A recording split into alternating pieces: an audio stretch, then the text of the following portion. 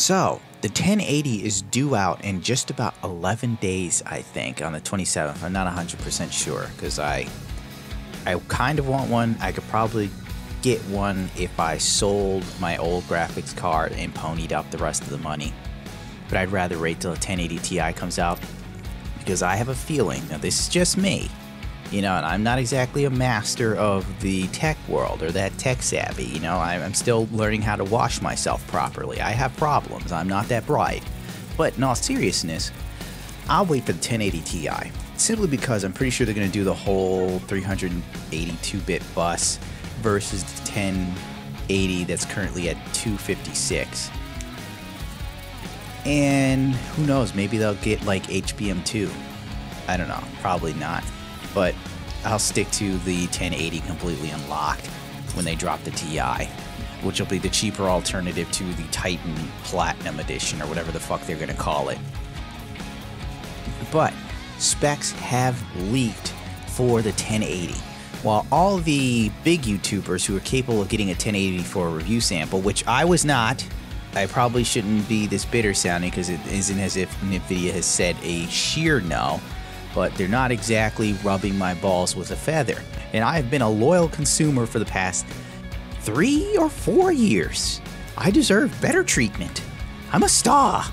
But unlike the major journalists or YouTube personalities that got a free review sample 1080, I'm pretty sure those will be cherry picked, just like this benchmark here for Firestrike.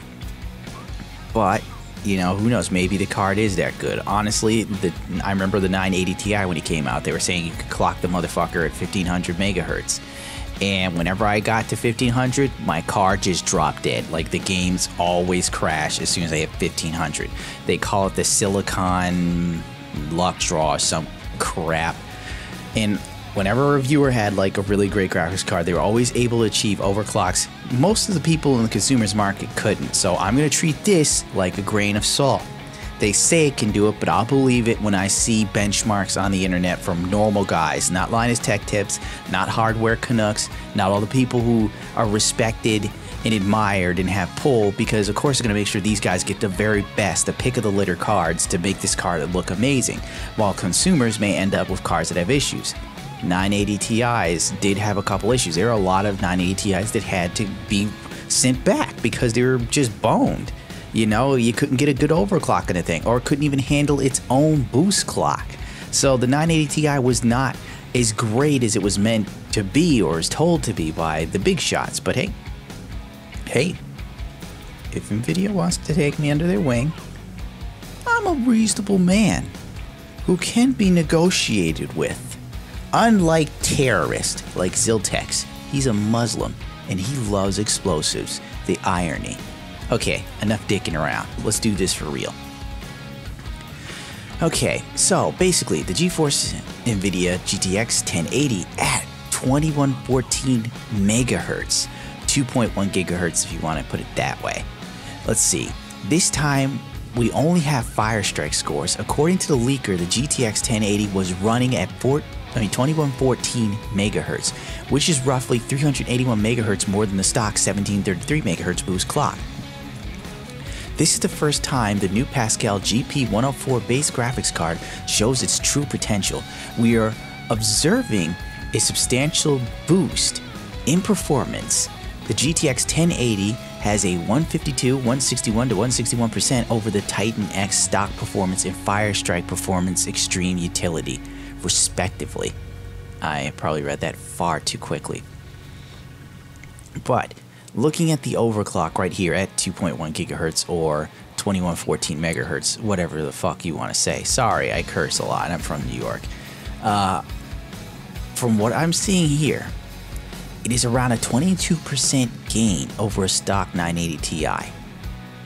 But when you overclock it, it is a 46% gain over 980 Ti. In Firestrike, in every benchmark, in the performance, in the extreme, and in the ultra. It's pretty impressive. It's very impressive, actually. I don't know. Like, at any point, I just don't know.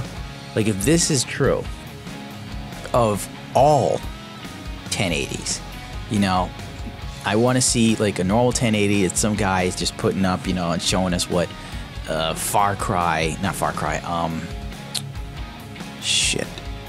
Crysis 3, you know. I want to see Crysis 3 on this, on a normal one. I don't want to see Crysis 3 or Arma 3 or Tomb Raider from Hardware Canucks or Linus Tech Tips. I want to see it from a guy who bought his retail, who didn't get it in a special reviewer box. I want stats from like a straight up average guy to see what I'm actually dealing with. The Silicon Lottery, that's it. But if this is true, that's pretty impressive. A 46% gain. Wow. And the GTX at normal, you're only ever seeing 76% of the performance of the 1080 from a 980 Ti. That is pretty impressive. It's hugely impressive. You know, if this is true. I now see why they say you're looking at it being faster than two 980s in SLI. Because I'm just looking at this, it's just like, wow. Oof, look at this chart. Jesus Christ. It's going to be the card to beat. You know, it's hard not to want one. But this is the first time in a while a GPU manufacturer was launching a new architecture, a new memory bus at the same time.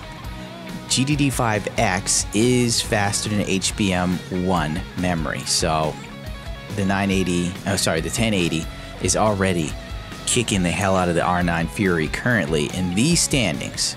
And on paper, you know, GDDR5X is faster than HBM1, but HBM 2.0 is on the horizon, you know, probably for AMD cards. Oh God, it's kind of hard, man. It is hard not to want this, because I know for a fact that HBM2 is going to be a thing fairly soon. Also, a thing that's going to come up within the next year, 2017, I'd say. PCI Express 4.0 is going to hit the market. And man, like once PCI Express 4.0 hits the market, graphics cards will be going to that, like right off the, like boom, they're going to go to that. There'll probably be two versions, I don't know. But when that hits the market, you can use a PCI Express 3.0 graphics card on a 4.0 motherboard, but you cannot use a 3.0 motherboard PCI Express with a 4.0 graphics card. So that's something to keep in mind. Like, there's going to be a lot of changes in the next year or two.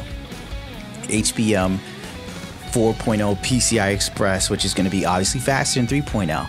It's just like, eesh. The PC market for gaming is going to be so crazily interesting.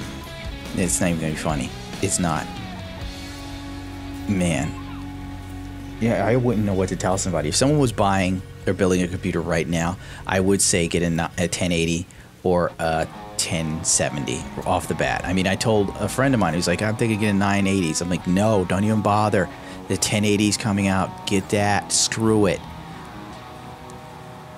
Whew, I don't know. I don't know what your move's going to be. I don't know what mine's going to be. I can tell you that. Because I am actually kind of impressed with this.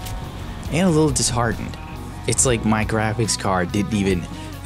the 980 Ti just died so quickly.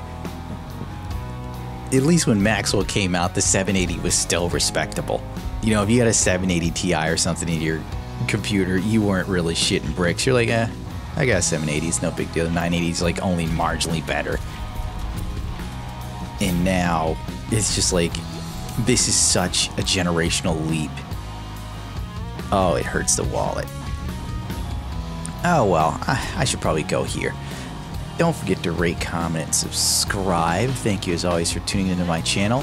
Oh, feel free to, I don't know, follow me on Twitter. It's a big thing now. I figure, you know, a couple of you guys follow me on Twitter. I'm gonna look like a mover and a shaker. And maybe NVIDIA will stop treating me like a butt nugget. Logitech kind of treated me like a butt nugget too. But, you know, they at least were like, okay, we're not going to give you a reviewer sample. We don't have any left. Which was their way of going, we don't feel you're good enough.